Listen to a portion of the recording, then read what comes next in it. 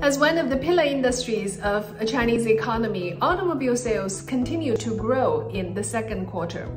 According to the China Association of Automobile Manufacturers, in July, manufacturers sold 2.42 million vehicles nationally, which indicated a 30% year-on-year growth, while passenger cars and SUVs contributed 2.17 million to this number, a 40% annual increase.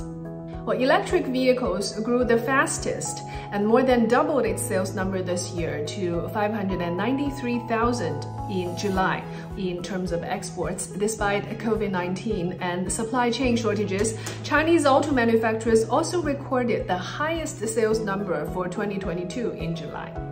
According to German newspaper Handelsblatt, China remains the world's largest automobile market and is also the single largest market for Volkswagen, BMW, and Mercedes-Benz. The growth momentum, once disrupted by supply chain and chip shortages, has apparently picked up, as July numbers prove. Chinese EV maker XPeng also released solid second quarter earnings with higher revenue growth than estimated. It delivered more than 34,000 units in this quarter, up 97.9% year-on-year.